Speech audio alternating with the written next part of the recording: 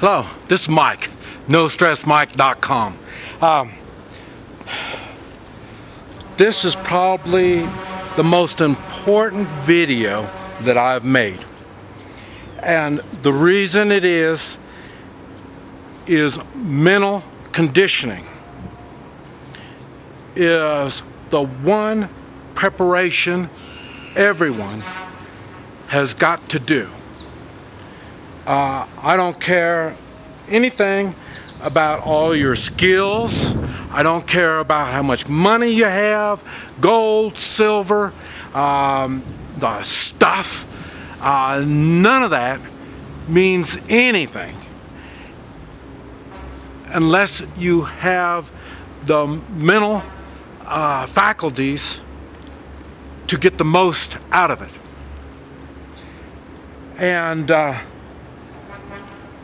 so mental conditioning is the number one thing. Now, I am probably I am the oldest I've ever been. I'm not in as best shape as I've always been throughout my life. But I am more effective on getting things done. Now, why is that? And it's not just me. That's where they talk about your elders. And, you should respect your elders and listen to your elders. And the reason is they've had more mental conditioning. There's another saying about you don't mess with a man older than you. The reason that is more than likely he's got the mental abilities to overwhelm you. Now, when I say mental, I'm talking about he's mentally prepared to do more the older the person is. And like I say, I don't have as much stuff when it comes to preparation as most people do. But I'm much more effective on getting things done without having all of the stuff.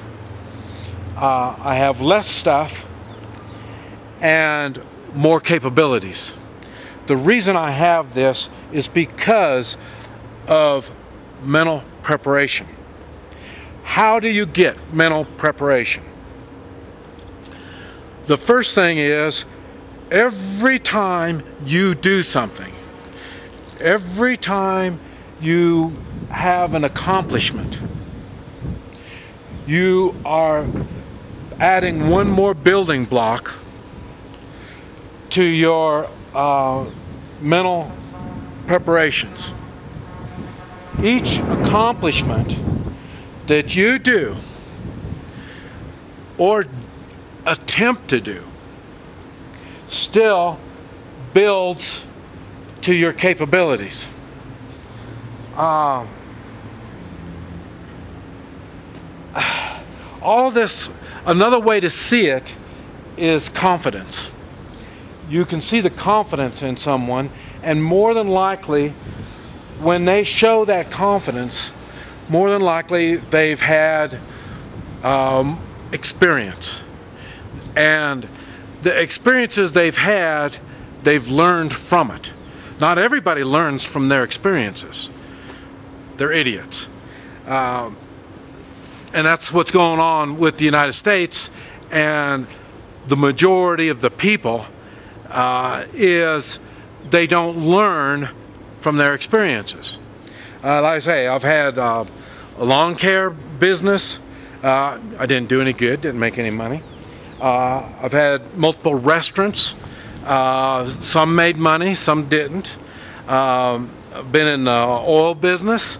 Had oil wells. I drilled oil wells. I did all different parts of the oil business and natural gas business. And let's see, skincare products, made skincare products. You know, I don't know. I can't even think of all the stuff I've been into. Not all financially rewarded me. All of them did mentally reward me. When I was younger, I was stupider. I spent more time watching TV instead of being productive and trying to learn things and do things. And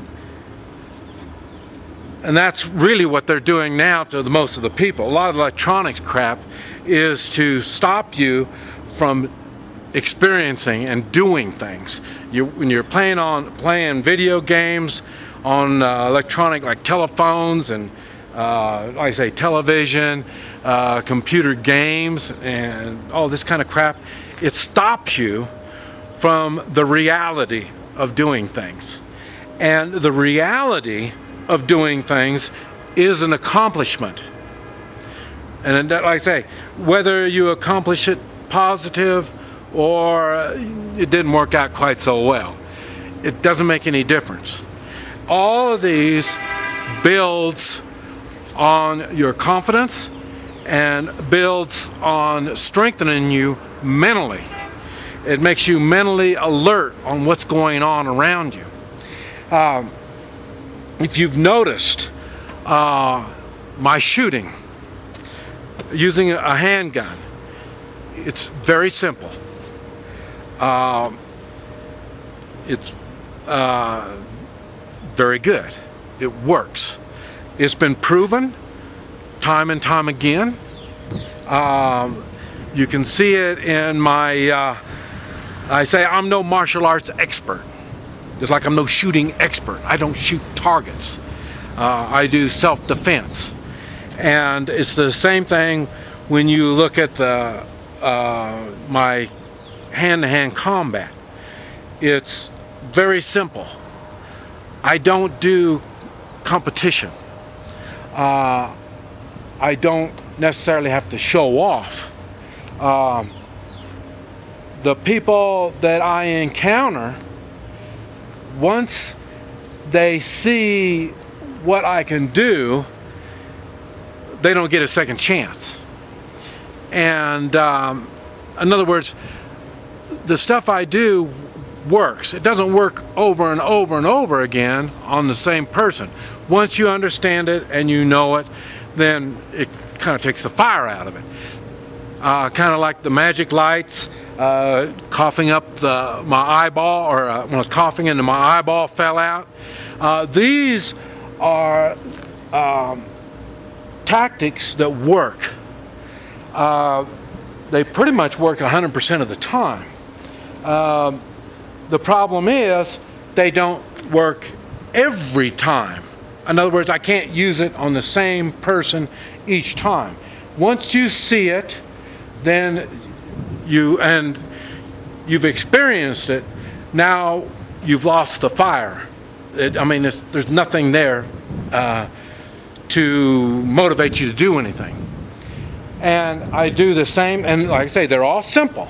And it's the same thing when I fight. I was showing you how I use the tomahawk, how I use the knife. These are all things, they all work. They don't work when somebody knows what's going to happen to them. If they've experienced it, then it's a little bit different then. That's when you're going up against experienced people. Let's just stay with combat, just the combat. We're going to go knife combat. In a knife combat, when you are going against somebody that has been experienced in combat fighting to the death with a knife, they've got a lot that they've already built on, because each time you survive a knife fight, your building blocks just really get you going. You've really developed something. That's why you need to do the same thing in all aspects of your life. Doing things. Not just watching TV and thinking, oh, well, this is the way it's going to be. No, you have to experience it. The hands-on experience is what makes all the difference in the world. Now, I say, each time you do something, that adds on. I told you right now, I've got so much stuff going on. Now I'm trying to limit it because I can't have all the equipment that I need to do everything. And even though I say I'm sharpening things, okay, you saw it was just a small bag, and is all I need to do the sharpening. The leather work, all I need is the small bag, and it'll hold all the tools I need to do my leather work. And so I'm trying to focus in, even though there's more things I can do, I'm trying to focus in on some of the stuff that I really want to excel in. And I say, now I'm limited on firearms, I'm limited on hand weapons, knives, tomahawks, this type of stuff. But I work on them when I get a chance.